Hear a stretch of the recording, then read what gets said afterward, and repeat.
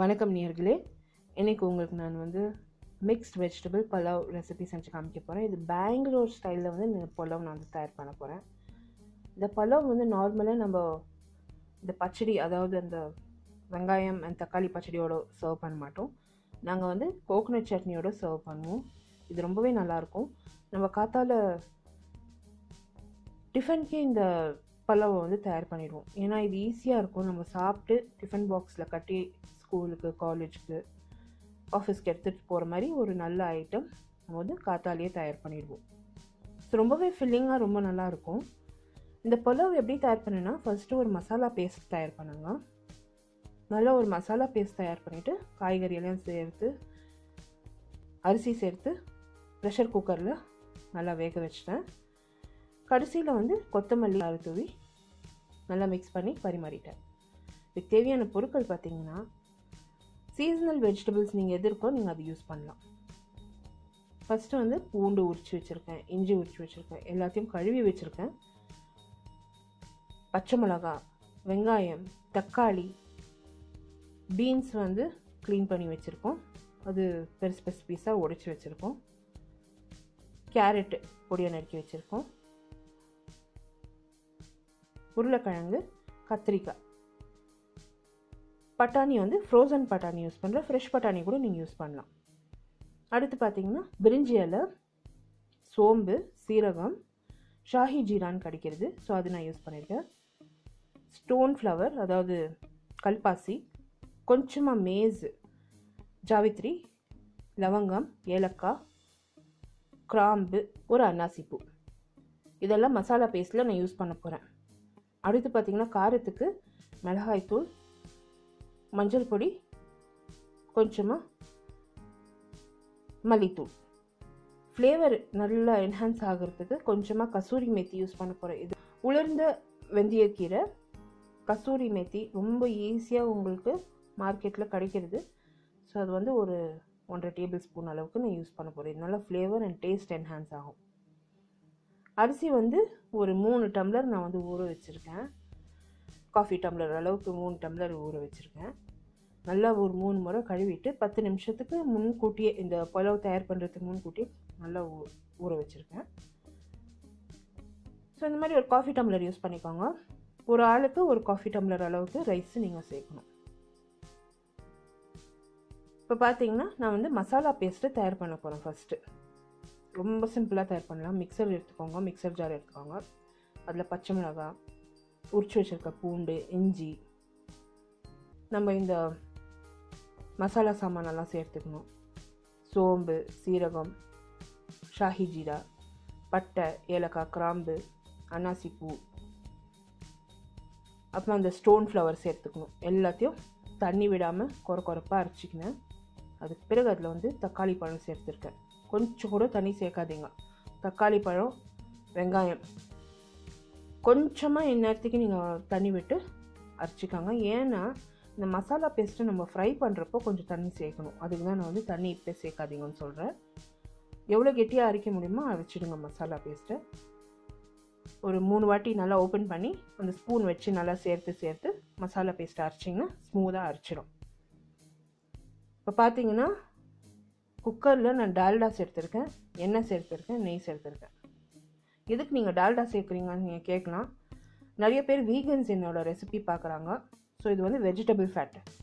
And ஹோட்டல்ஸ்லலாம் கூட, இந்த சின்ன சின்ன ஹோட்டல்ஸ்லாம் டால்டா யூஸ் பண்ணுறாங்க. ஸோ அந்த டேஸ்ட் நல்லாயிருக்கு. நிறைய பேர் ஜஸ்ட் நெய்லியே பண்ணுறதில்ல நிறைய ஐட்டம்ஸ்.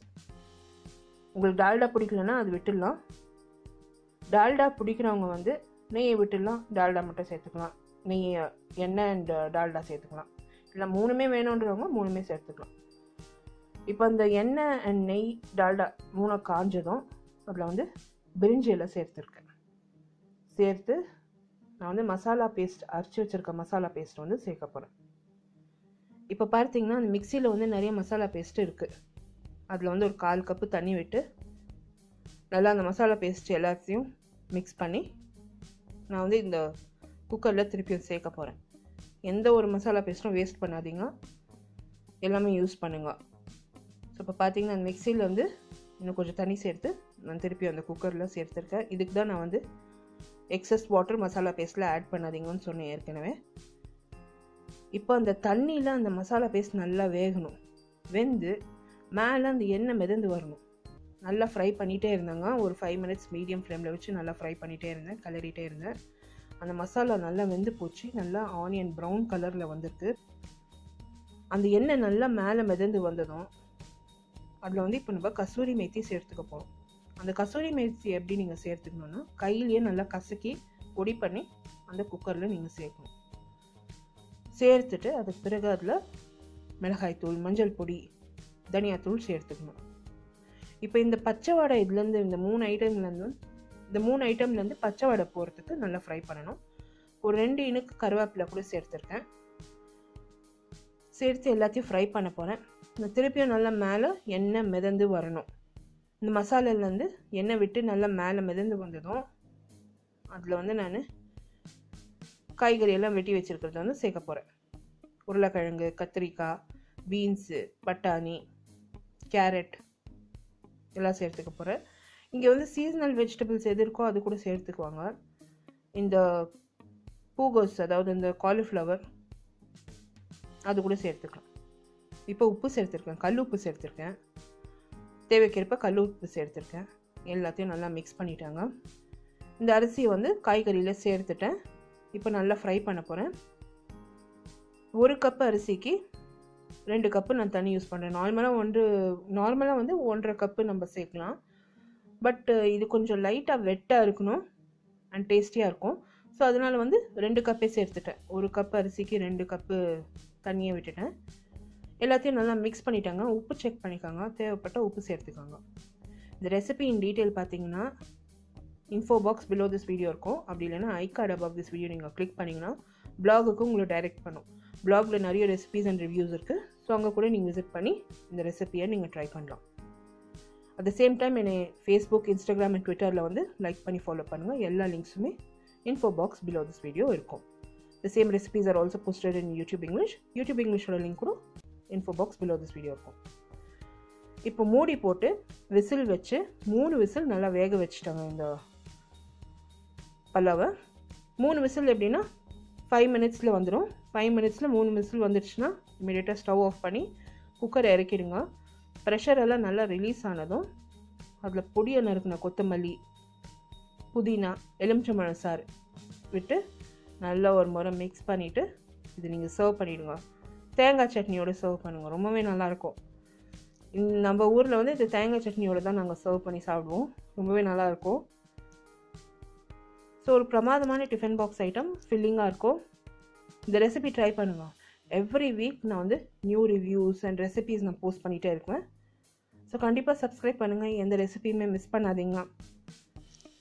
எனக்கு ஒரு தம்ஸ் அப் கொடுத்து சப்ஸ்கிரைப் பண்ணுங்கள். All the links to my black, social media and YouTube இங்கிலீஷோட links எல்லாமே info box below this video இருக்கும். நான் உங்களை அடுத்த புதிய ரெசிபி ஒரு ரிவ்யூ வீடியோவோட திருப்பியும் சந்திக்கும் வரை, this is Vidya Lakshmi. Thank you so much for வாட்சிங். பை.